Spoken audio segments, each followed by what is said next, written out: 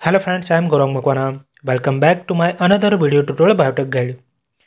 In today's video lecture, we're going to discuss about immobilization of enzymes or cells. A topic having a wide or a broad application in industrial biotechnology, basically in the formulation part. So basically in this video, I covered first introduction, then different kind of metrics and support system which are used in immobilization technique, then types of immobilization, physical, chemical, where adsorption, entrapment, encapsulation, covalent and cross-linking are involved, and then advantages and disadvantages of immobilization, and the last, application of immobilization. So stay tuned and enjoy this video lecture.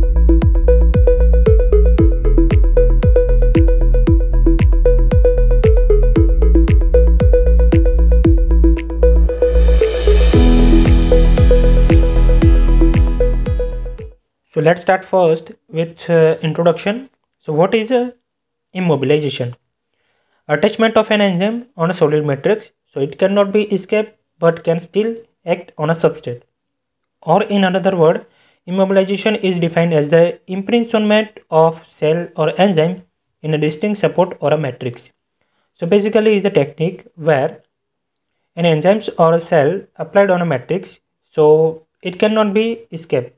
That means they cannot be change its place or don't change its function, but still act on a substrate. Basically the provide matrix is provided for a support and the attachment. In another word we can say imprisonment. That means protective layer of a support or a matrix provided to cell or a enzyme. In next we are going to brief about what is matrix and the support system.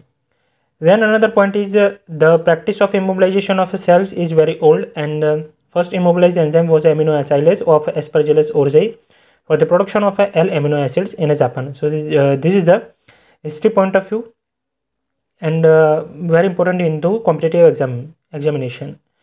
Then what are the advantages? So basically main two advantages are there: increase the functional efficiency and enhance the reproducibility. As we discussed in definition, supports or matrix. So basically the supports or matrix hold the enzyme, or they are basically in the three major categories: natural polymers, synthetic polymers and inorganic materials. First, natural polymers. So these are the example: alignate derived from the algal cell wall, basically calcium or magnesium alignate. Then chitosan and chitin having a hydroxyl group, so they can easily bind with two enzymes. Then collagen, proteinaceous support. Then carrageenan, a sulfur polysaccharide obtained from the algae. Gelatin, hydrolyzed collagen or having a good water holding capacity. Cellulose is cheapest support available.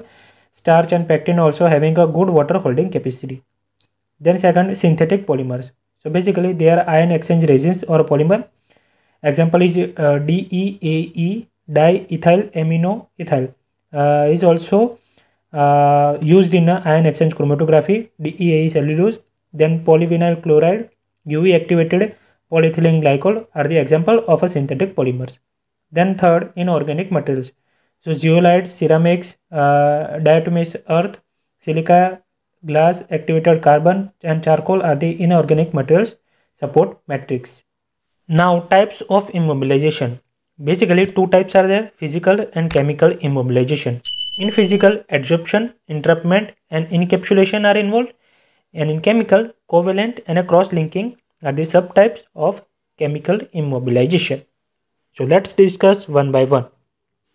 First, in physical immobilization, adsorption. For exam point of view, you have to first explain what kind of bonds are involved. Then second, what kind of support or matrix are used. Then method of immobilization. And fourth, advantages and disadvantages of particular technique. So this is the simplest write-up of a particular immobilization technique. First, adsorption. So what kind of bonds? So basically ionic, hydrogen and van der Waals. Then support matrix. So for mineral support, aluminum oxide, clay. In organic support, starch and modified saccharose and ion exchange resin. Then method of immobilization in adsorption. So the static process, dynamic batch process, reactor loading process, and electrode position process. So as name suggests, static process. So basically the solution containing enzyme to contact the carrier without a stirring process. Okay, so stirring is not applied. Then dynamic batch process. So basically as name suggests, dynamic, so stirring or agitation is provided. Then reactor loading process. So basically all the process which is carried out by a reactor with a continuous agitation. Then electrode position processes. So basically in this method carrier is placed near to the electrode, okay, as name suggests, and in the enzyme bath, and then current is put on under the electric field. The enzyme migrates to the carrier and they deposit it on the surface. Then advantages. So basically no power diffusion limitation, easy to carry out, no reagents are required, minimum activation steps are involved, and comparatively cheap method of immobilization, less disruptive to enzyme than a chemical method. So these are the advantages.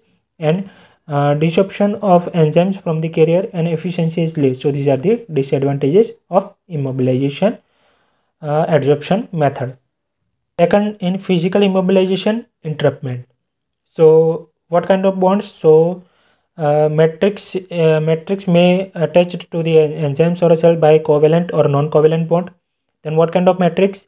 So polyacrylamide gels, cellulose, triacetate, agar, gelatin, carrageenan, and alignate. Those are the matrix which are used. Quality required for this matrix. So pore size of the matrix is adjusted to prevent the loss of enzyme, can be adjusted with the concentration of the polymer used. Then agar and carrageenan having a comparatively large pore size. So these are the basically quality which are required for this technique. So then method of entrapment. So basically three methods are there: inclusion in gels, inclusion in fibers, or inclusion in a micro capsule. So as name suggests, inclusion in a gels. So basically enzymes or cells which trapped inside the gels. Then in fibers, so fibers made from the matrix, inclusion is happening there. Then in microcapsule, so this is the main important technique. Enzymes interrupted in microcapsule formed by monomer mixtures such as a polyamine and a calcium aligninate. And entrapment in calcium aligninate is the most widely used for entrapment for microbial plant, enzyme, and a cell. So basically you can see here in this technique, enzyme and sodium alignate enzyme and sodium alignate mixture is added dropwise into a CaCl2 calcium chloride solution. So what happen here? Sodium and calcium is combined and form NaCl, and enzyme and alignate, which resulted into a calcium alignate bits kind of structure. Okay.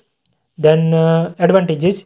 So fast method of immobilization, cheap and easy to practice at a small scale. Mild condition are required, less chance to conformational changes in the enzyme, and can be used for a sensing application. Then leakage of enzyme, pore diffusion limitation, chance of a microbial contamination, and not much success in industrial process are the disadvantages of this entrapment technique. Third, in physical immobilization, encapsulation. So basically here none of any kind of bonds are needed. This type of immobilization is done by enclosing the enzymes in a membrane capsule, and the capsule will be made up of semi-permeable membrane like nitrocellulose or a nylon. And this method effectiveness depends upon the stability of enzyme inside the capsule. So here you can see. So here physical immobilization is complete. Then let's discuss about a second type of immobilization, chemical immobilization, where first covalent bonding. So mainly a covalent bonding, as name suggests, covalent bond is formed between enzyme functional group and a chemical group of a support matrix. So basically here are the functional group of an enzyme where the covalent bond is formed. So alpha carboxyl group of a C terminal of an enzyme, then alpha amino group of N terminal of an enzyme, then phenol ring of a tyrosine, indole ring of a tryptophan, epsilon amino groups of lysine and arginine in the enzyme, then beta and the gamma carboxyl group of aspartate and glutamate, third group of a cysteine, hydroxyl group of a serine and threonine, then imidazole group of a histidine. Those are the functional group. What kind of matrix are involved in covalent bonding? So carbohydrates, example is cellulose, diethyl aminoethyl, cellulose agarose, then synthetic agents, polyacrylamide, then protein carrier, collagen gelatin, amino group bearing carriers, amino benzyl cellulose, inorganic carrier, porous glass silica, and cyanogen bromide agarose and cyanogen bromide saccharose. Those are the matrix are used in covalent bonding. Then method of covalent bonding. So diazotroption bonding between amino group of support and the tyrosyl or histidyl group of an enzyme. So that method is known as a diazotroption. Then peptide bond. So bonding between amino or a carboxyl group of the support and that of the enzyme. Then polyfunctional reagents, use of a bifunctional or multifunctional agents like as a glutaraldehyde, which forms a covalent bonding between the amino group of the support and the amino group of the enzyme. Then advantages: a strong linkage of enzyme to the support, no leakage or a desorption problem, comparatively simple method, a variety of support with different functional groups available, wide applicability. Those are the advantages. And chemical modification of enzyme leading to the loss of a functional conformation of the enzyme. Then enzyme inactivation by changes in the conformation when undergoes reaction at the active site. This can be overcome through immobilization in the presence of enzyme substrate or a competitive inhibitor. Then second, in chemical immobilization, cross-linking copolymerization. So in this method, immobilization enzymes are directly linked by covalent bonds between various groups of enzyme via polyfunctional agents. Unlike other methods, there is no matrix or supports are involved. Okay, so commonly used polyfunctional reagents are glutaraldehyde and diazonium salt. These are the atomic structure of diazonium and a glutaraldehyde, and this is how they mainly forms a bond or a cross-linking. Basically, the cross-linking name suggests by having this kind of attachment. Then advantages. So this technique is a cheap, simple, but not often used with a pure enzyme.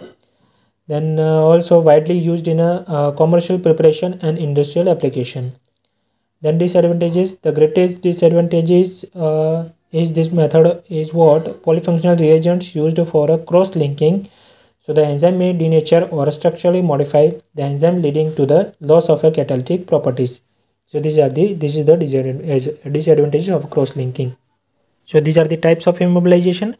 For exam point of view, commonly advantages and disadvantages which you write for any kind of physical or chemical immobilization techniques, those are here. Like advantages of any particular method is what protects degradation and deactivation, reuse of enzyme, and lowering total production cost of enzyme mediated reaction. So these are the advantages. And limited for industrial application. Sometimes enzyme become unstable, inactivated by heat, and high cost of isolation, purification, and recovery of enzyme.